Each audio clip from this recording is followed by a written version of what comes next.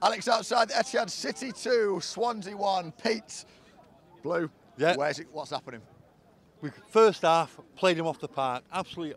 First the ball, second ball. Second half, I think just stopped, relaxed. And it only took when we were a goal behind. And I thought, half an hour to go, bring Aguero on.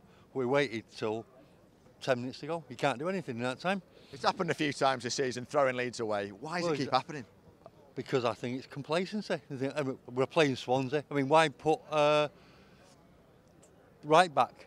We should have put who's our right back normally, but it's got me really angry.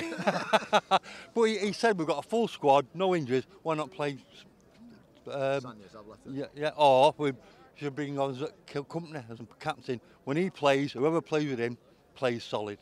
He's education. He'll put him and Stones together. I think it'd be brilliant with that one. Let's talk about the players that came in. A word on Gabriel Jesus. Brilliant, absolutely fast, clever and keen all the time. Not just scoring goals, playing for the team. And brilliant buy for us, absolutely brilliant. The future? Yeah. Well, we've got him, Sterling, Sane, fast, furious, brilliant, and really glad to watch him play. Before we even mentioned Kelechi and Acho as well. Yeah, exactly, and he got someone, but he didn't play him, does he? But again, I don't like our goalkeeper. I'm glad we've got Willie in goal, so that pleases me. Willie till the end of the season? Eh? Willie to the end of the season? Yeah, or bring Joe back. Bring Joe back. I'd love it.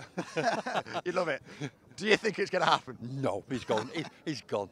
I think we'll buy another keeper because I think he's made a mistake with Bravo, definitely. The people behind us are nodding along, Pete, so let us know if you agree with him in the comments below. This is BlueMoonRisingTV.